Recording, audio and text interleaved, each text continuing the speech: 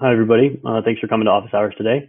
As usual, we'll start with a brief overview of some recent updates in the protocol, and then we'll open up the stage for questions. So if you do have any questions, feel free to either post them in the text chat or raise your hand, and we'll get you up on stage later. Let's see.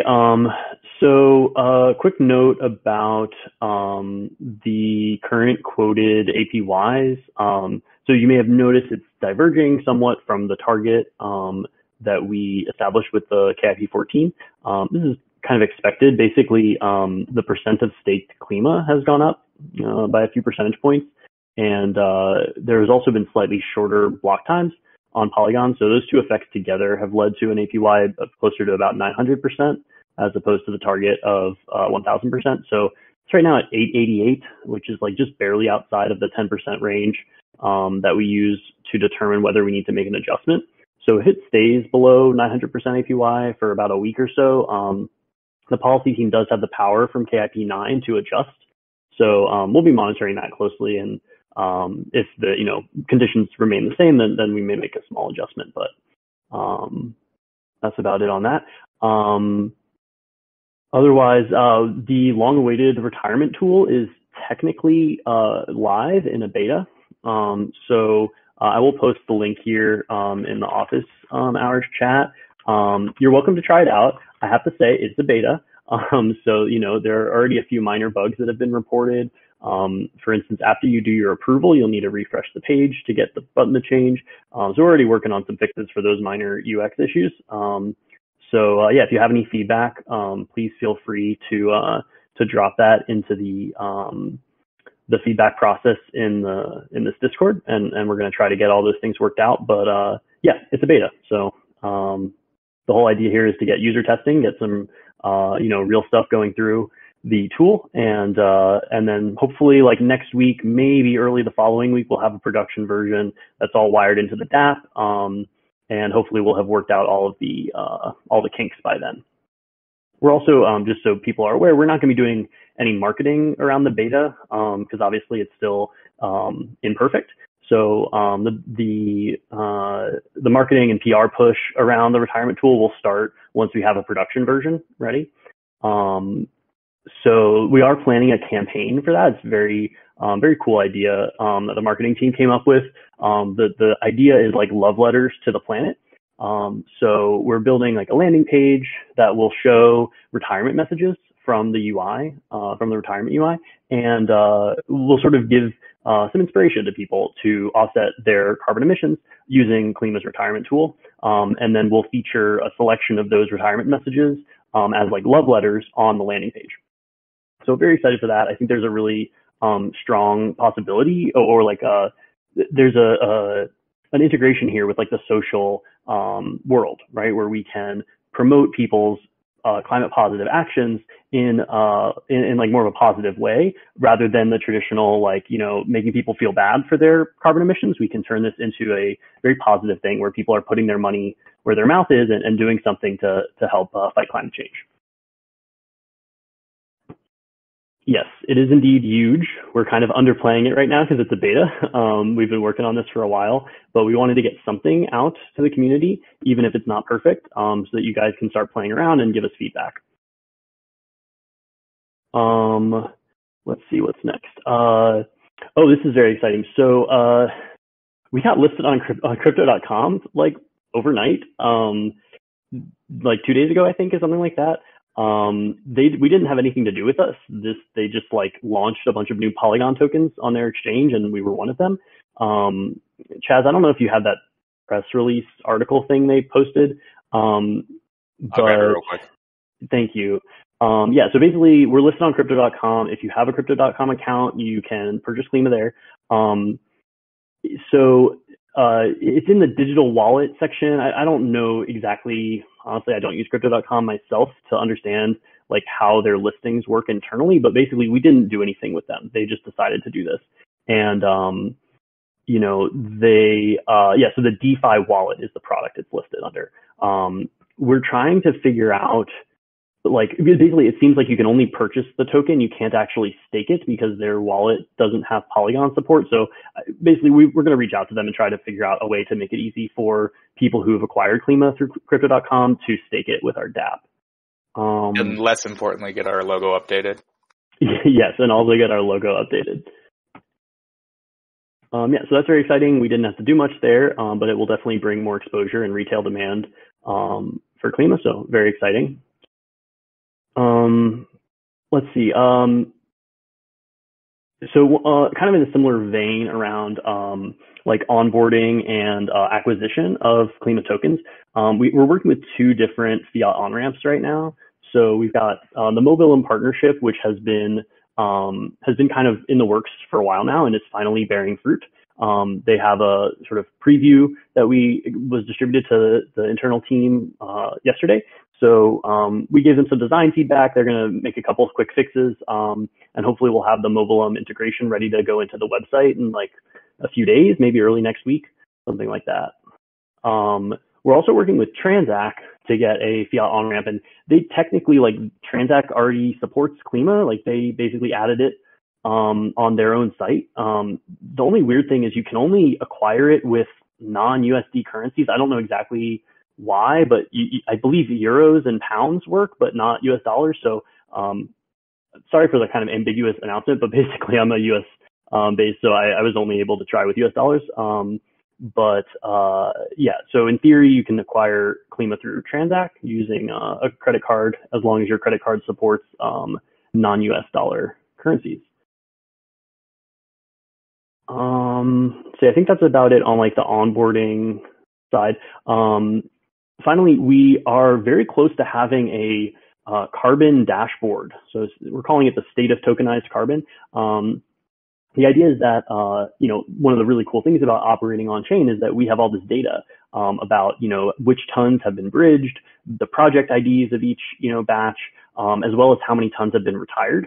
So we can provide a much greater level of transparency and detail to like market participants, not just the people who are buying and retiring the credits, but also like standards bodies who want to be able to monitor activity in the tokenized carbon market. So we can provide much greater transparency and really cool data that is really just not possible to get in the legacy market. So we've got a prototype of that. Is my audio causing a problem? Anyway, let me know if okay, cool. Yeah, so we're putting together this dashboard that will basically show for each bridge. We're starting with Toucan and Moss. For each bridge, it's going to show, how many tons have been bridged, the breakdown of those tons across the different projects, and then, how many tons have been retired and some other data about like vintage distribution and methodologies and stuff like that. So very cool stuff, not really possible to do in the legacy market. And we're going to hopefully have that ready for publishing sometime next week. We've already started distributing it for feedback to a few people, but once it's looking a little better style-wise, I think we're going to be ready to get it out to you all. Cool. And those are all the high-level updates that I had on my list. Archie, Chaz, you got any other alpha to leak? I've been banned from doing so. I say yeah. I have alpha I want to leak. Sorry, I only caught the last end of it, so I'm just reading in the chat to make sure I caught everything.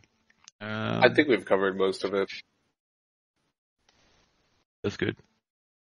Cool. We're at about 12 minutes past. I think we can open up the floor, and if anything else comes up, we'll go back. Yeah, roll it. Hi, Seneca. Welcome. Thank you. Is my microphone okay here? I hear you just fine. Okay. So I'm not sure how representative I am of the audience here, but maybe there's some people listening that are in my position, where I've been a supporter of the project and really optimistic about the project since it first started, and been in it since like November or December, and just like keeping on putting stuff in since it started, just because I support the project and really value the mission statement. And so my plan is to continue doing that just because I really have a good experience with these office hours, the ones I've attended. I've got a good feel for the team and things like that. But I guess my question is, someone in my position, who's kind of, maybe not a huge financial, putting in a little bit every month, but also optimistic about the project, somewhat involved enough to know about the office hours and attend some, but not super knowledgeable about the crypto space, as far as like the nitty gritty stuff. As far as like looking forward to the future here, over the next, 6 months for a year, I'm just what would you is there something you would advise me to be either optimistic about in a certain regard? Like what direction, what things would you advise me to expect from the next 6 months? Things to feel good about, things that are kind of unknowns, and then just like anything else comes to your mind, kind of knowing where I am in case anyone else is in the same position. Yeah. So I guess I would break this down into two. I guess I break this down into two different sections. So like on one hand, there's like at the product level, like what are we building that is going to bring value to the Klima token, right? Enhance the utility of the Klima token and the refi ecosystem that we're trying to build. So on that level, I really emphasize like the importance of mainstream adoption, not just among individual retail customers, but among institutions. So, because that's really where the volume is going to come from. So, where we are with Klima Infinity is we basically have a pipeline of organizations.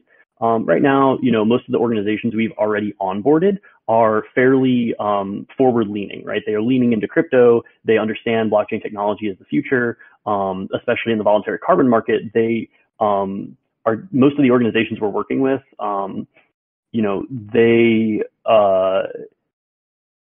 They see the benefits of operating on chain and they want to support us.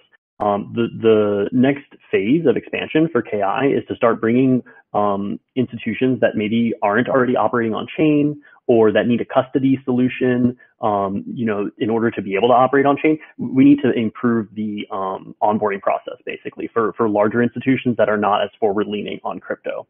So that's definitely something to look out for. We're working with a couple different custody partners right now. I don't have anything to announce because we don't have a signed partnership with any of them, but that's kind of the big growth opportunity in the KI B2B model. The other big thing that we are trying to work on in the next 6 months to a year is a more self-service onboarding process.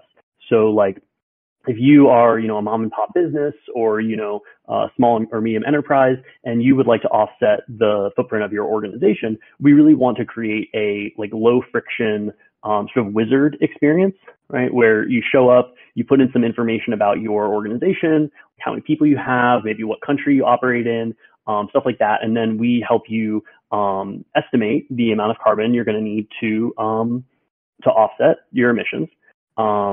And then provide sort of a step-by-step workflow where, we help you acquire whatever crypto you need, whether you need a custody solution or you can hold it self-custody.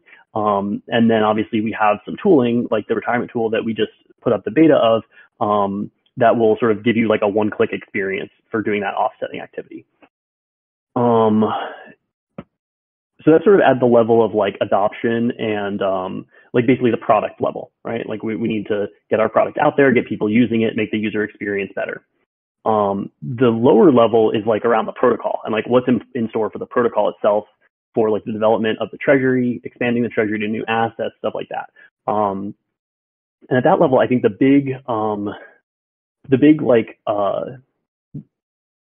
that we have sort of gestured at, but not given a lot of detail on because it's still all being put in place is basically we were going to bring most of the DeFi primitives from DeFi to refi, right? So right now, basically all we have is AMMs and some lending markets, right? Market XYZ and KlimaDAO have lending markets where you can, put your BCT in and borrow against it. But a lot of the other DeFi primitives are not yet in place within refi.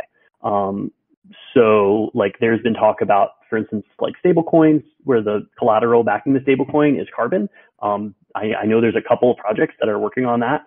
And so I think as these DeFi primitives come online, we can expect to see like much greater volumes in the transaction, in terms of like transaction volume of on-chain carbon, because there will be a rich ecosystem, much the same as there is in DeFi, right? Where you bring in capital and then you can do a lot of different things with that capital.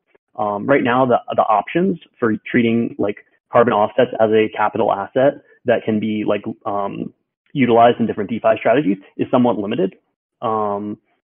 I realize I'm being a little vague, but I hope like the idea that like stable coins don't really exist backed by carbon. There isn't really like a curve equivalent where you can do like high efficiency stable swaps between different kinds of carbon. And so as those primitives come online, the possibilities for like utilization of Klima as that reserve asset, as the reserve currency for that refi DeFi marketplace, brings much greater adoption and utility to Klima than simply as like a basket of offsets, which is, I think, how it's viewed by most in the market right now. Did that make sense?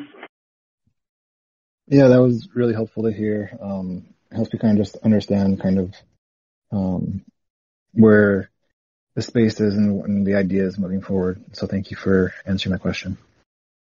For sure. Thank you for asking. Let's see. Don't have anybody else with their hand raised. If you'd like to come up on stage, please raise your hand. Otherwise, just checking up in the chat. Yeah, wizards. You're a wizard, Harry. MCO2 bonds. Oh yes, actually, thank you so much for reminding me about this because I wanted to talk about that in the top. So, MCO2 bonds are in a bit of a delicate state right now. So basically, what happened is the Treasury refuses to issue bonds that are unprofitable for the Treasury. So in order to be profitable, basically, for every one Klima that the bonder is going to be issued, we need to bring in at least 1 ton of carbon. Plus the fee, plus the DAO fee. So the DAO fee is set to 30% by default now, as of a recent KIP. But basically, if the price in Klima terms for the bond is below 1.3, then the bond will break. Basically, the Treasury will refuse to issue the bond, and that will result in an error from the user's perspective. So basically, what that means is we like MCO2 bonds, as Klima was trading down at its lows, like around $10 to $11. The price of MCO2 was right around the price of Klima, and so the bond price went below that cutoff, and that breaks the bond. Now, the thing that we're trying to figure out, this is basically like a limitation of V1 Olympus bonds, just the way the contracts are written. They can't automatically recover from this situation. Basically, once the bond price goes low enough, the bond price will never go back up, even if the market price goes up. Or it has to go up a lot in order for the bond to re-enable itself. So we have a couple of options here. Basically, we have to do some multi-sig transactions to fix the MCO2 and Klima MCO2 bonds. It kind of takes a while. So we basically just, we marked them sold out for now, but they will come back. It's just a matter of getting those bond contracts fixed. The good news sort of long term is that once we migrate to V2 bonds, this problem basically evaporates. They're not, the internal logic is different, and so they don't have this issue. They will still fail to issue a bond. My understanding is they'll still fail to issue a bond if the bond price is too low, but they won't do this thing where they lock up, where like they become unusable. So yeah, I think, Archie, what do you think? You think we can get the MCO2 bonds fixed like this weekend? Maybe by Monday we'll have everything working again? Yeah, could just go to PR. I just got to review it and then deploy it. And then there's always a 24-hour time lock. But yeah, we should have a new version probably by Monday. Cool. Hope that helps. I'll be honest, like this was a surprise to me. I don't know if like, because Olympus has not had this issue. Yeah, as far as I know. I've never seen it, right? So it was kind of something like buried in the contracts that nobody was really thinking about until we got one of our bonds very close to the Klima price. And it broke. Yep. I mean, well, honestly, there's also a hack good. you could set. Yeah, you could set the fee to 0 and then like increase the bond debt that way, but like that's not really a solution. We have like a full-fledged new contract, and because there's no debt remaining in both those contracts, we can just redeploy new ones, so it's not a big deal. Yeah. The good news for like Klima holders, I know it sucks for the bonders, but for the holders, it's good because basically the treasury is smart. The treasury will not dilute itself below like its minimum profitability. So it's a feature, really, not a bug, but it does result in a bug for bonders. Treasury protect. Yes, exactly. Max protect. No, treasury don't forget. Let's see. Do we have any other?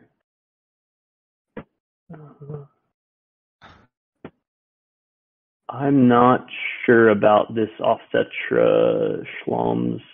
I'm not sure.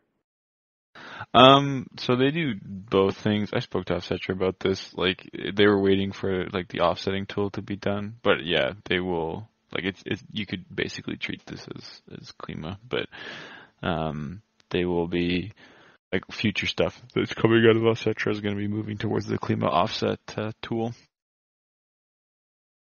Yeah, I know they're a KI partner, and we're going to be working with them to closer integrate like their existing tooling with.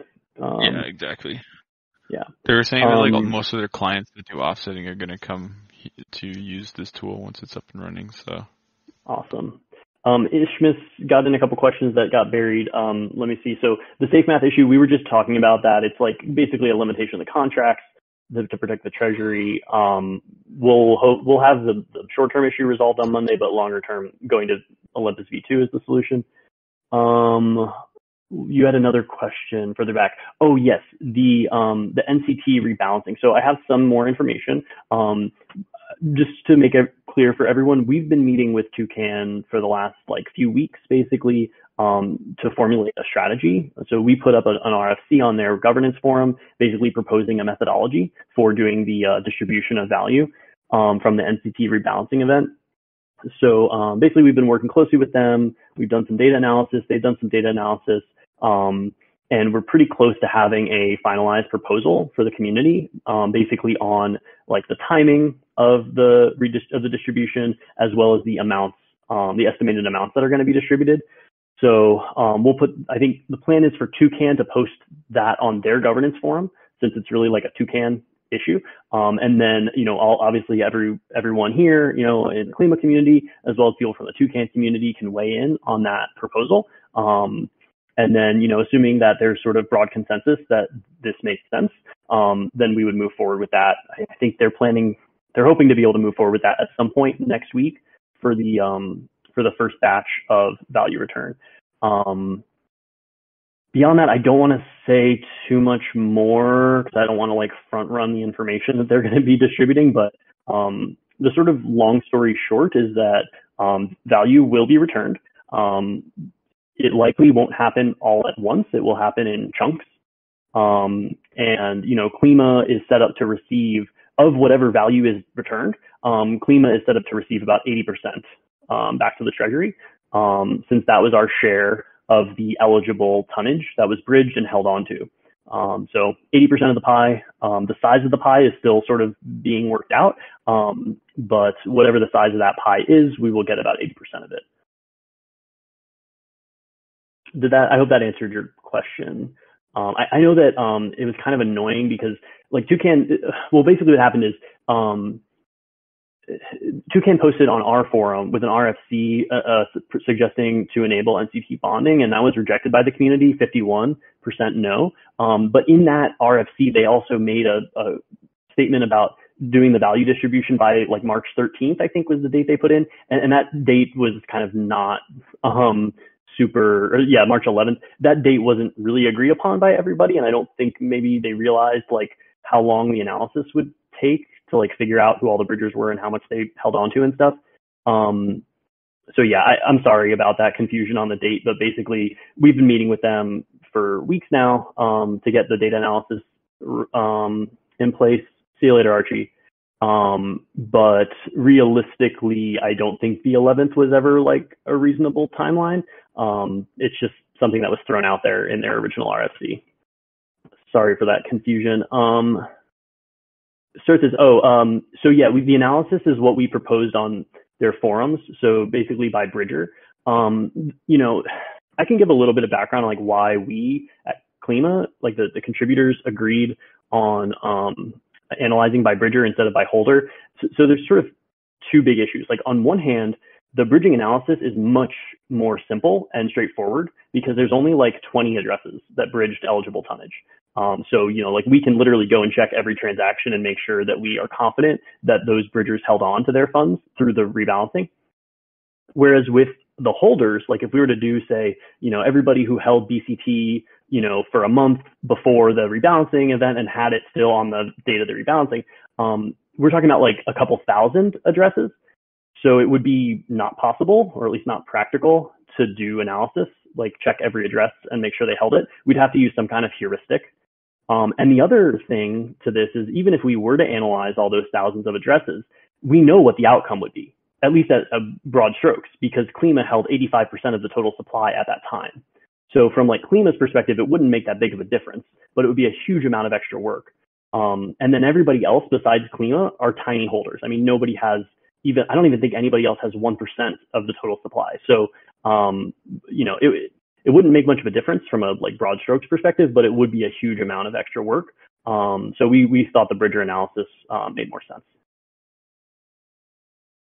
Ultimately, like my personal take here is like I would like this to be behind us. I know a lot of people in the community are still upset about this, but like the reality is like Toucan owns the fact that like they did not handle this well. It was done in a rush because they were concerned about the market taking the arbitrage opportunity away. I guess I would encourage everyone to go into this proposal that's being put forward with an open mind and try to think about like how can Klima come out of this in the best position. And I don't think that like shitting on Toucan and like, complaining about how they handled it at this point is like helpful. My 2 cents is like read the proposal with an open mind, try to think of it from like, how is Klima benefiting from this? And like, is Toucan making a good faith effort to make this right, even though they know that they didn't handle it correctly from the get-go. I think that's really the best outcome for all of us, is to be able to move forward from this and restore that partnership, restore that trust. Thank you, Dunsi, for your magnanimity. Let's see. The CO2 compact. Yeah, actually, yes, there are a couple of, basically, like, there's a lot of really cool ideas around how we can bake Klima and also carbon offsets in general into into NFTs. Got NCT on the mind. Into the NFTs. So, Sven's artwork was like a one of one. It was kind of a special thing we did for Ocean Drop, which is like an NFT charity event. But the same idea could be turned into like a generic contract template where you basically build in some standard functionality into your NFT contract, and then you send some, WS Klima to it, and then you'll be able to treat it like it will behave essentially the same way as that CO2 compound, where it'll permanently hold the WS Klima and essentially accrue more and more offsets as the Klima treasury grows. So I think that the dream there is really to make it easy for other NFT artists to embed this functionality into their contract, rather than like Klima centrally being the one that is like putting out these NFTs. Hope that makes sense. Let's see, recent demand for Klima. So I think we just put something up about MotorDAO like earlier today. I don't know if it's the full blog post or just a link. I think it's just a link to their press release, but we're definitely going to be partnering with MotorDAO more. Very cool what they're doing. I think it also kind of sets a precedent for more niche DAOs, like DAOs that are not like necessarily DeFi related, but are more like social groups or other types of communities to leverage Klima for offsetting their real world activities and their on-chain activity too. The other question, so the recent demand for Klima, I mean, it's hard to say. Now that I heard about the Crypto.com listing, my hunch is that is where a lot of the recent volume over the last couple of days has been coming from. Just because like obviously they have to be providing like basically they're bringing new audience to the market, right? They're making it easier for people who previously, maybe didn't have the expertise to bring funds onto Polygon to be able to purchase with like their credit card. So I would expect that to be a major source of demand. Yeah, we were talking about it earlier, Dunsey. They did it without our like consent. They just kind of did it on their own, on their DeFi wallet. So I guess it's not technically, we talked about this earlier, but the short answer is no, they can't stake right now, but we're going to reach out to them and help them get their wallet connected to, properly connected to Polygon so people can use it. When Polygon, I can't comment on that right now. Any other questions? I'm not seeing anything else. Oh, Dunsey, you asked about when we're going to remove more BCT USDC. So we don't have any short-term plan to do so, but I kind of view that pool as like basically deprecated. I mean, we're not going to be adding to it, but we already have like 3 million in USDC just sitting around waiting to be used to bolster Klima USDC or for some other strategic purpose. So there's no need to pull more BCT USDC liquidity right now. But the option is there, and all we have to do is pass a KIP to dissolve more of it.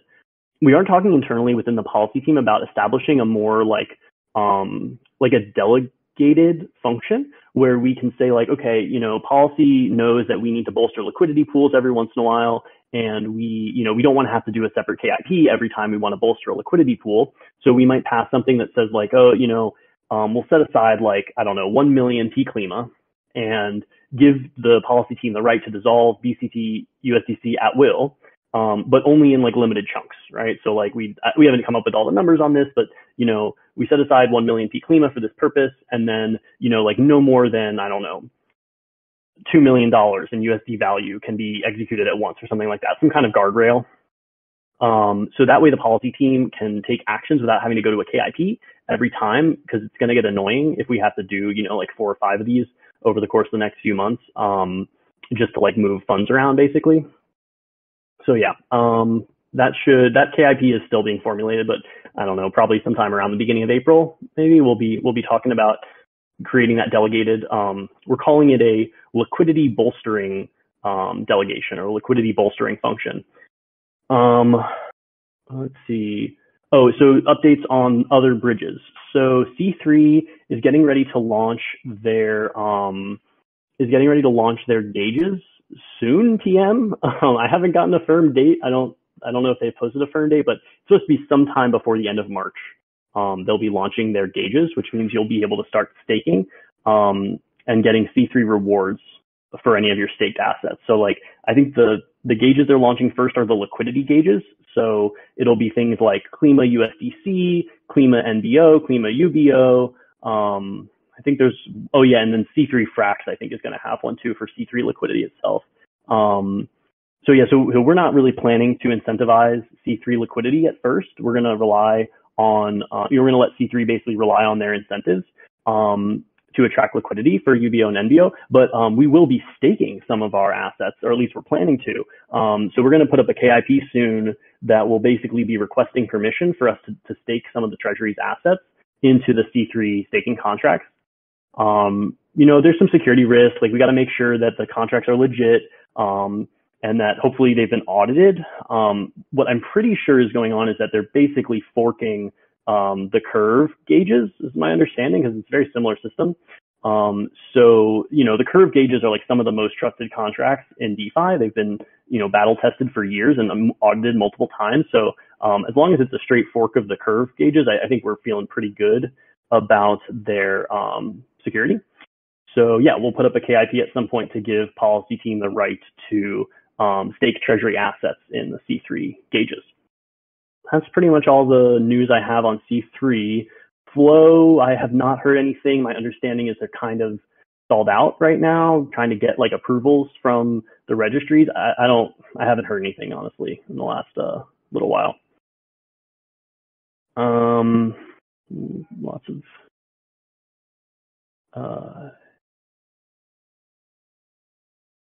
of Bells Direct, interesting question. So it really depends on the partner. So some of them are actually offsetting their entire historical emissions. Some are thinking about things in terms of annual emissions, and they'll like re-up as needed over the coming quarters or years.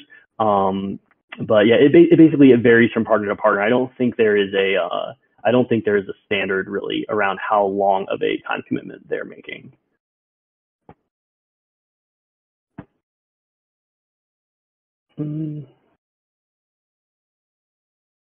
Yeah, I do not use crypto.com, so honestly, I really don't fully grok. I'm guessing it's like the distinction between the Coinbase SEX and the Coinbase wallet, where like they have a wallet product you can use.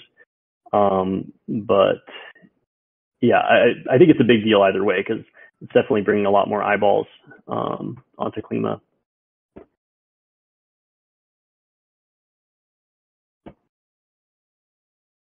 Yeah, I think that's how many CO2 tons have been pledged. I don't have that information.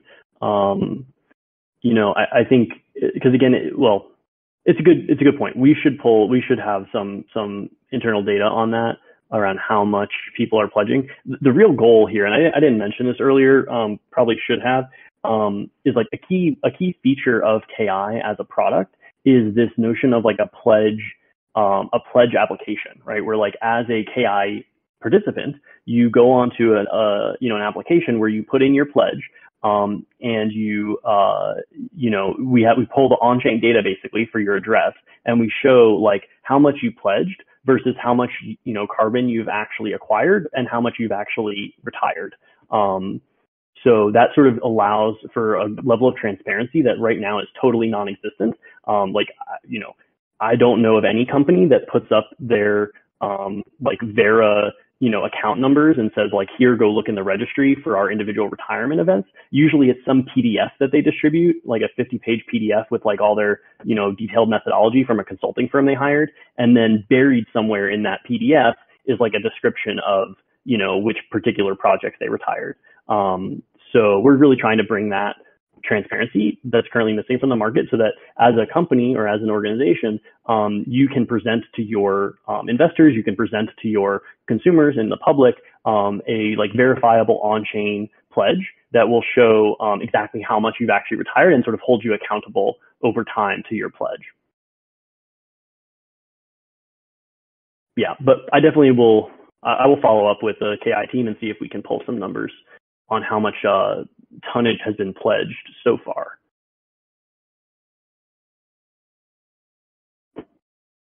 Yeah, so it's an interesting point about. So I'm just trying to read what you wrote, Dunsey, about the BCT USDC login. Yeah, it's a little more complicated than that actually, because in theory, like if BCT price rises, then yeah, you're right. We would end up with less BCT in the treasury because like when we eventually dissolve the liquidity. The flip side though is like if BCT price were to go down and then we dissolve, we get more BCT. So yeah, it's kind of a wash right now. I think the real issue is like we basically by removing the BCT from the liquidity and putting it into the treasury naked, then we would get greater runway, right? Like those assets would be fully marked up, like they wouldn't be marked down the way the liquidity is. So we'd have more BCT reserves, but I guess we don't feel a lot of pressure on this because honestly, like Klima USDC is already the dominant pool. BCT USDC is pretty underutilized, but like just yanking all of it, we would just be left with a bunch of USDC basically. And we have to decide what to do with it. And we already have like 3 million in USDC we're trying to decide what to do with. So, it is a good problem. But I guess what I'm saying is we're not in any particular rush to dissolve BCT USDC, but we are definitely planning to dissolve the rest of it over time.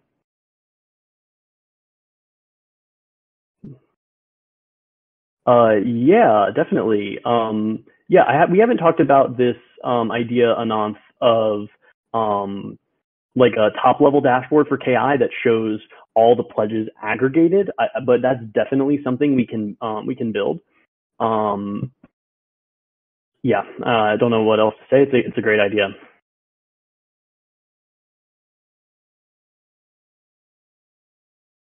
I use organic whole wheat flour to feed my sourdough starter, and basically no matter what I make, it seems to turn out great.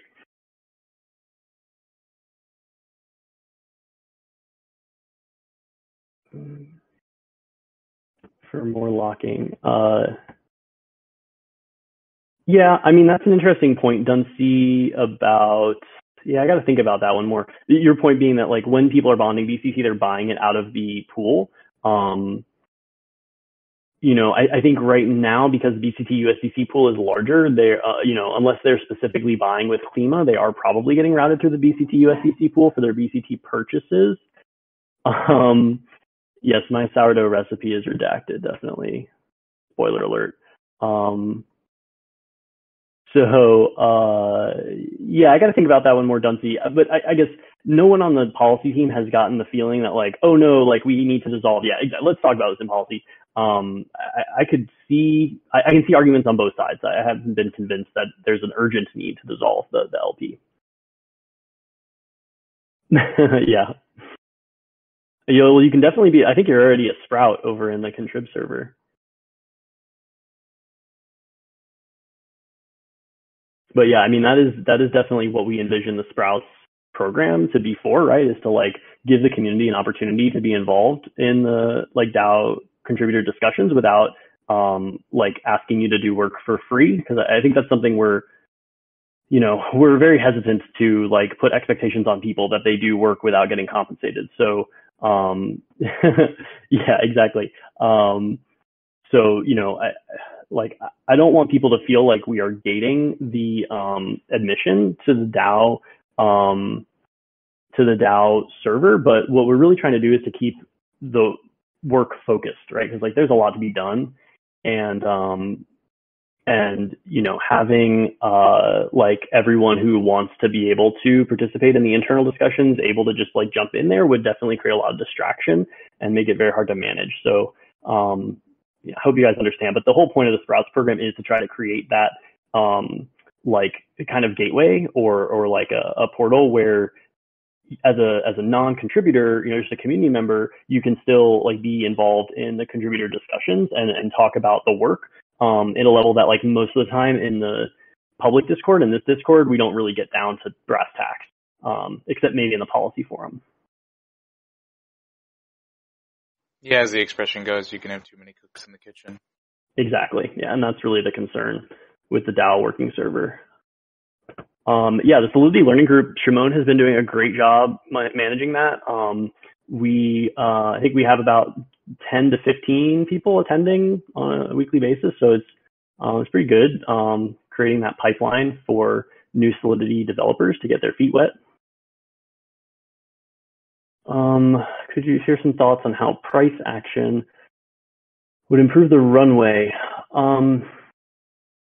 Well, so this has more to do with, like, bonding than anything, like, because ultimately runway is dictated by two factors. There's the rate at which rewards are paid out, which is like the reward rate, and then there's the rate at which revenue comes in.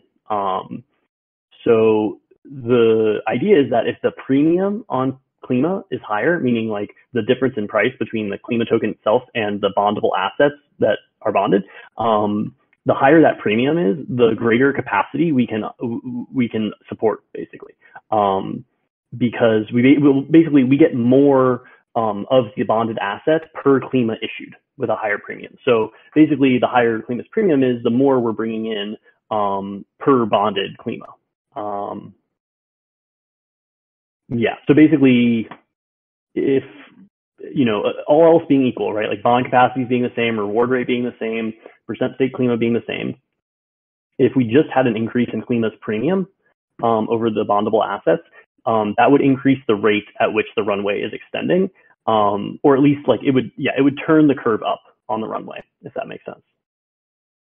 Yeah, BCT is the most profitable bond we have. That's true for the treasury. Yeah. Because the premium is the highest. Yeah, exactly.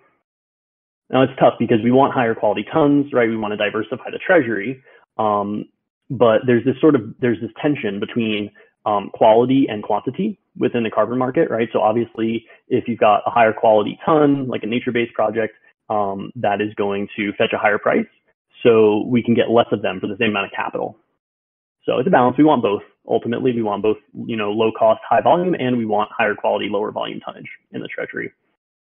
Klima price on the website. This is definitely something we can do. I don't know exactly where the best place to put it would be. I guess, we're going to have Mobilum and Transak integrated at some point. So I think once we have like an area where you can acquire Klima, then having a Klima price chart would make sense. Yeah, so the rebase time change. This is tied up with what I was talking about earlier about the APY changing slightly from our target of 1,000%. And the reason is basically, yeah, exactly, Certhus. We will only show recent price action. The reason for that change in APY over the last few days, especially, is twofold. So there's a change in the percent of Klima staked, which goes into the APY. So we've gone from about 85% of Klima to about 87% of Klima being staked, which will affect the APY. And then the other thing is that the block times on Polygon have been slightly shorter. They've been like the block times have been like 6.9 seconds recently instead of 7.2, which is the number we used when we computed the 1,000%. So, multiple factors at play, but basically if we continue to sit at this, 888%, which is outside the 10% deviation allowed by KIP 9, the policy team can step in and do a minor adjustment to bring us back in line with that target.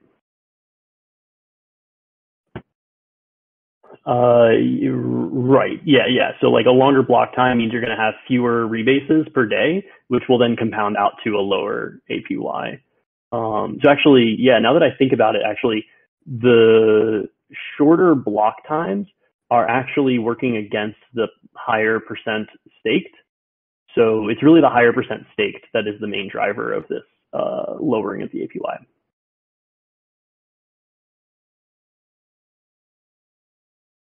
Yeah, I mean, honestly, I think Polygon's a bit of a victim of their own success here. They've achieved something that I think, basically the scale and adoption that they've seen is far superior to any other L2 that I'm aware of. So like as iBuy said, like they'll be fine. They're a big company. They've got lots of products. It's not just about Polygon POS, which is what we use. But there's actually multiple blockchains within the Polygon ecosystem. It's really cool. I don't know if you guys have had time to dig into like the broader Polygon ecosystem, but like they're building private blockchains for enterprises. They're building like self-service blockchains. They've got a ZK roll-up sidechain that they're working on. So it's very cool what they're building. I think the hard part for them is that they're trying to maintain this gigantic POS chain, the Polygon public chain that we all use, while building out all these other products. And honestly, it's hard for any organization to support something at the scale of the Polygon POS network. So yeah, a bit of a victim of their own success. I think they'll work out the issues, but it's kind of an issue that all blockchains face ultimately, right? Like block space is limited by the constraints of the network. So like as demand increases, or if there are issues with like the implementation under the hood of how the blockchain works, that will limit the performance of the blockchain. One of the trade-offs that Polygon made when they designed their POS chain is that they're sort of pseudo-decentralized, where like the actual operation of the network is decentralized in that there are many, many validators. They're not all run by Polygon, but the list of validators is centrally managed. So there's this sort of tension that they have where, when something goes wrong, it can be somewhat convoluted to actually solve it. So like we had this issue a couple weeks ago where basically the blockchain got out of sync. Essentially, the two layers of the chain, the Bohr and Heimdall chains, were no longer making progress at the same rate. So they had to release a hotfix.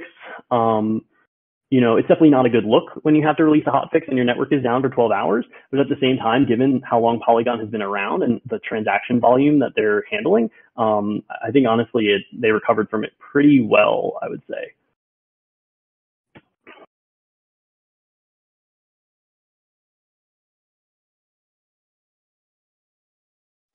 Yeah, I just shared a link in the office hours chat. If you scroll to the bottom, there's actually, fun fact, there's actually 4 different teams working on ZK rollups inside of Polygon. And then there's a couple others that are working on like the data availability side of it to then be able to have data go across to each one of those roll-ups over time. Yeah, I mean, honestly, I view Polygon as like, most people think of Polygon as POS because that's what we all use as the public, but their real value add is that they're building like a developer ecosystem for blockchains. So that no matter whether you're working in an enterprise or you're working, on a public chain, they provide the appropriate tooling for each use case. Yeah, I mean, I wouldn't exactly put Polygon on par with Ethereum. One of the cool things that I appreciate a lot about the Polygon ecosystem is that they are very committed to Ethereum at the base layer. They do not want to be running their own proof of stake chain that holds ultimate authority. The proof of stake chain that we all use actually defers authority to the Ethereum L1 blockchain through checkpoints. So yeah, I personally feel fine about Polygon. I've operated large-scale production systems in my past experience as a DevOps engineer, and it is not easy. When the systems are decentralized, it's even harder. But yeah, I think they're all pretty professional over there. I don't have any long-term concerns. Yeah, the way I like to phrase it is they're tackling scaling from all angles, and they're still very closely aligned with the Ethereum blockchain. Yep.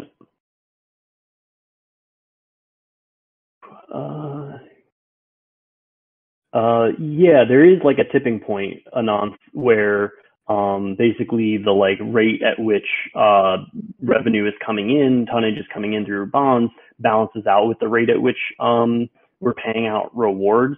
It's kind of hard to calculate, honestly, because bond revenue is not super predictable. It's basically dictated by how high of a discount the bonders need before they're willing to bond. So it's hard to forecast, basically, but there is a tipping point, like a golden ratio, as you say, where the inflows and outflows would balance.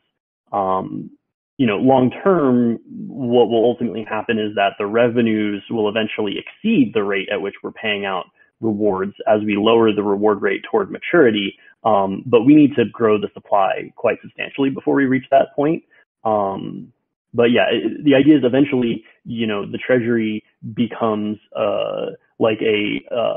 inflow versus outflow balance, right? And the price of Klima will be driven by the relative demand for carbon offsets versus the relative demand for carbon offsets now versus the demand for carbon offsets in the future.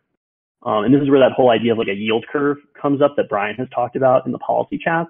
So with inverse bonds for WS Klima, what you basically be doing is, you'd be locking up your WS Klima for some period of time, like say 6 weeks or, 3 months or whatever. And then, there's some discount you get for locking it up.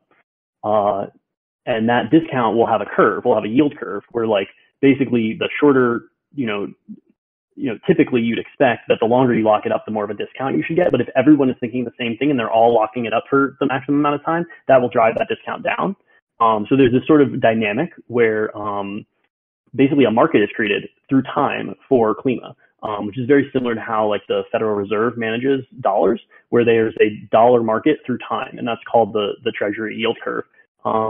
And it's a very important indicator for macroeconomic conditions. So the idea of creating something similar, a yield curve for tokenized carbon, is very exciting and would give the policy team a lot more information about the market and how much demand there is for carbon offsets at different timescales.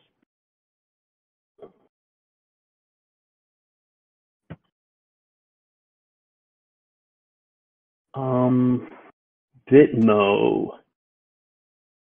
Yeah. I didn't see that. I didn't see that they did another. I knew they did a grant of 2 rounds ago. I thought they did a grant, but I guess it was last round 12. Yeah, wait, this is the round 12 grant. Yeah. Yeah. Oh no, they did another one. Sorry. I haven't heard anything more about Bitmo. The last thing I heard is that they are still trying to find a country, a nation that is willing to be the first to tokenize their ITMOs. Obviously, that's a big risk for the first mover because there's risk that their ITMOs will, fail or not be demanded. No one will be willing to buy them. But yeah, as far as I know, they're basically still looking for that first mover who's willing to tokenize their ITMOs.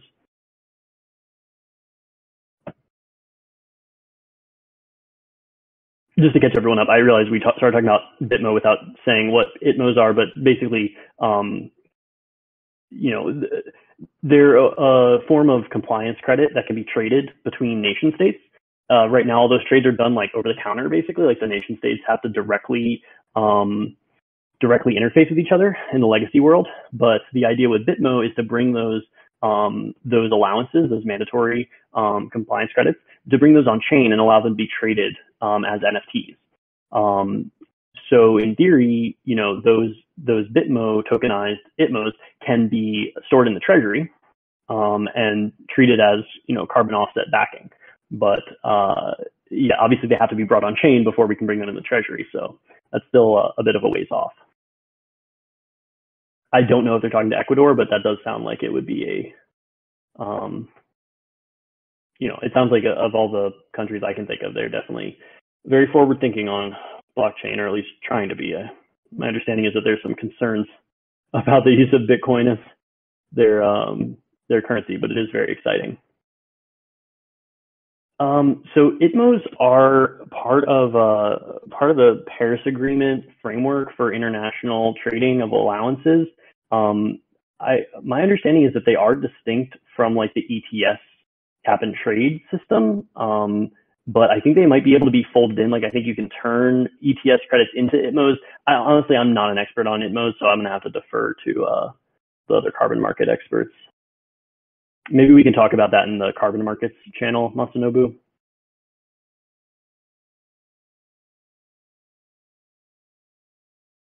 Yeah, I think with the hand raising thing, in fact, I realize we're just about at time. It is hard. I think we can answer a lot more questions when we're doing it in text, but we don't get that same level of engagement. So, yeah, I think why don't we get one more person up here for a question, and then we can wrap things up.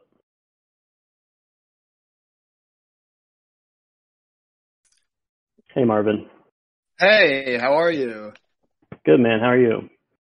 I'm doing well, thank you. Wow, I was not expecting to get called on. I'm so flattered.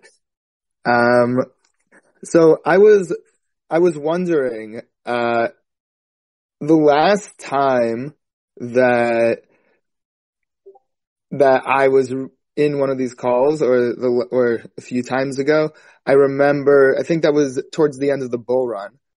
And I think that there was a lot of, there was like just a lot of hype in crypto at that time. And now unfortunately the momentum was taken away. But, kind of just in this more bearish market, how are we going to add more carbon credits to the treasury rather than burning like claims to the treasury? That's really more what I'm interested in. Like if Klima has made any strategic alliances with reputable carbon credit issuers so that there can be some facilitation of carbon credit generation through Klima could start strategically planting trees to sequester carbon, for example, and maybe fruit bearing trees, because then that sequesters carbon cyclically. It's just things like this. There's some methods that can be employed to consistently generate year over year, and I think that's what's more important, having a reliable source of carbon credits. Yeah, thanks for bringing this up. So I want to reframe your question slightly just to like make it more clear what you're talking about. So you're basically proposing like, why doesn't Klima invest directly in carbon offset projects that are creating carbon offsets, so that we would then have like a sort of like a perennial source of offsets flowing into the treasury at like some fixed cost, right? Like some just based on the investment we made. I think like one thing is that process of going from like project idea to like Vera offsets issued and bridged, that's right now like a 18-month to 3-year process, which fucking sucks, honestly. But that's just the status quo within the legacy offset world. So I think really where I see the opportunity for Klima in the direct investment space is not so much investing in offset, like in specific offset projects, but rather partnering with protocols or platforms that allow individuals to like aggregate their offset activities. Let me be more precise. So like, right now, in order to get a Vera offset issued, you basically have to have like an auditor flown out, and, financial statements have to be drawn up, and a whole bunch of accounting has to take place to make sure that everything's being done above board.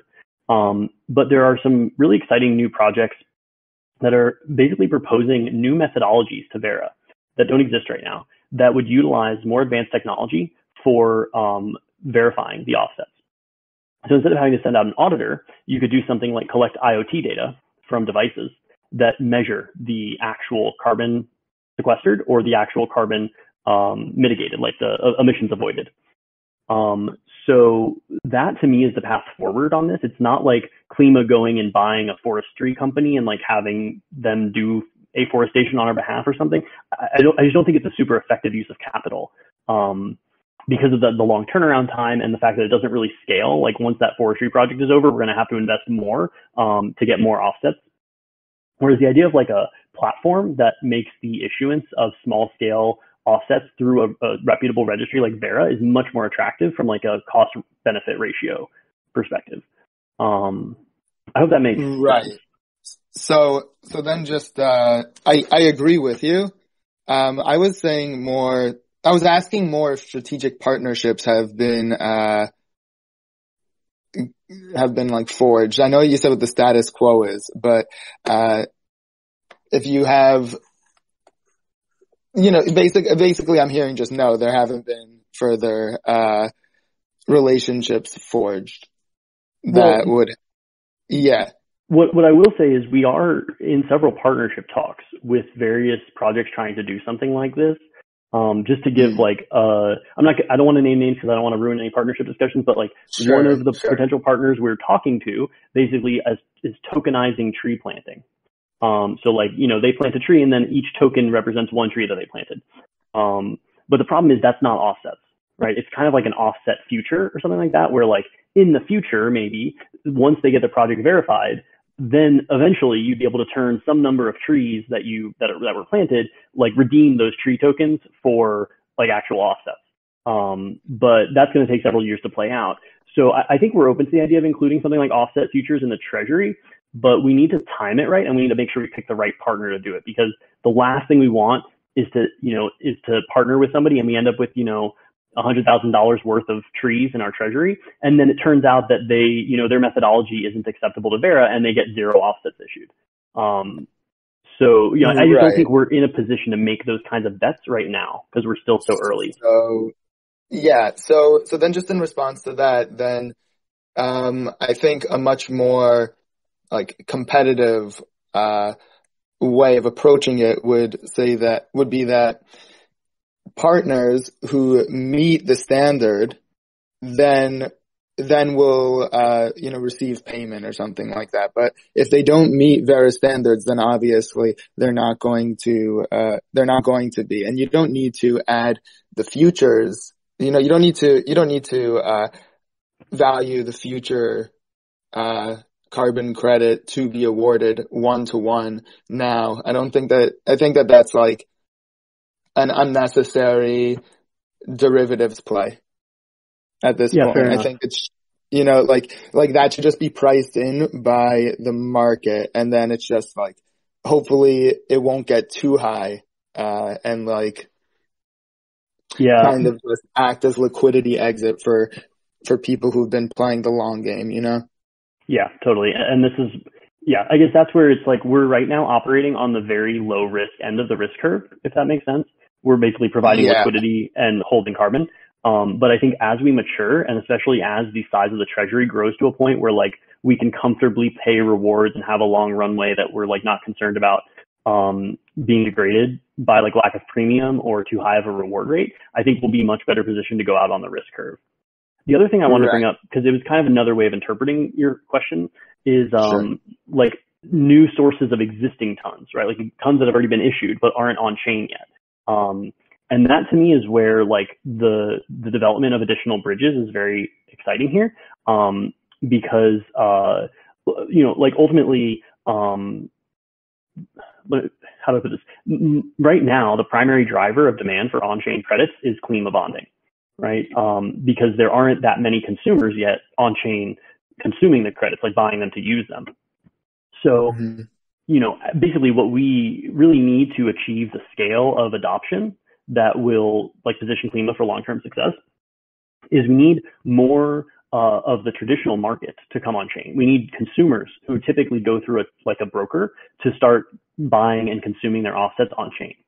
And that's where like C3's partnership with Aether is really very exciting, and I think cannot be understated, because Aether is the largest broker in Europe. They have, you know, over $1 billion in annual revenue. So there's a ton of tons, pardon the pun, coming through Aether already. It's just that right now they're all being retired and purchased off chain.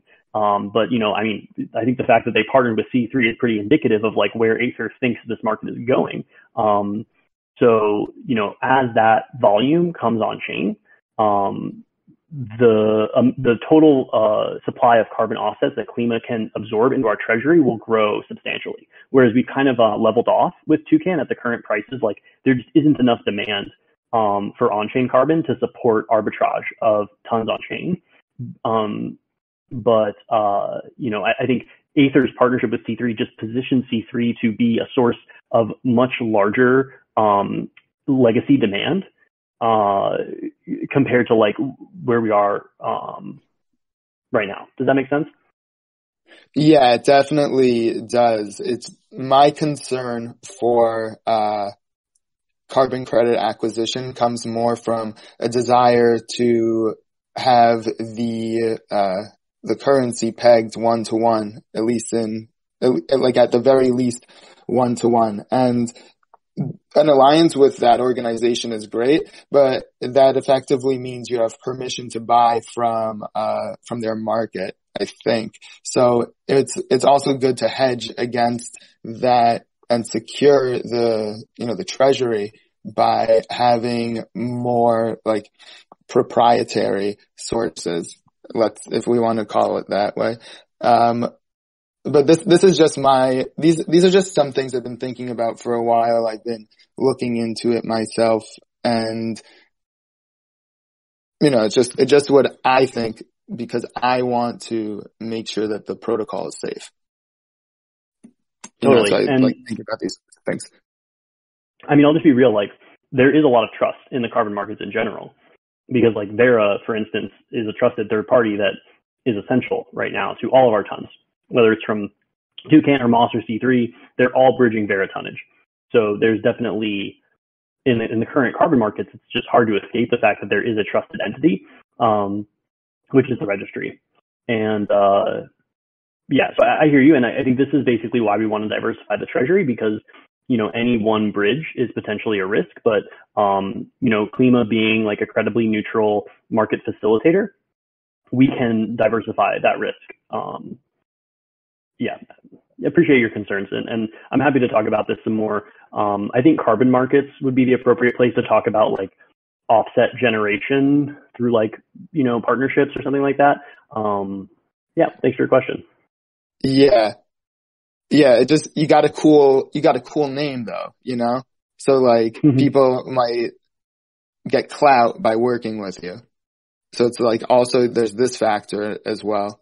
Oh yeah, for sure. And you know, that's why like we are not going to be entering in, basically we will not accept any treasury for any asset for bonding into the treasury without a KIP. You know, we passed KIP 17 to allow non-dilutive revenue from, you know, basically we'll be doing due diligence on each carbon ton that we add to the aggregator, but we're not going to be passing a KIP for each one. But yeah, I think you're absolutely right that there is counterparty risk in any tokenized carbon asset, because of the fact that they have to be bridged through some kind of trusted entity But yeah, all we can really do is diversify to mitigate that risk. Great. Thank you very much. You're very welcome. I think with that, we're going to wrap it up. Thank you all for coming. Hope this was helpful. Join us again next week. See you later. See ya.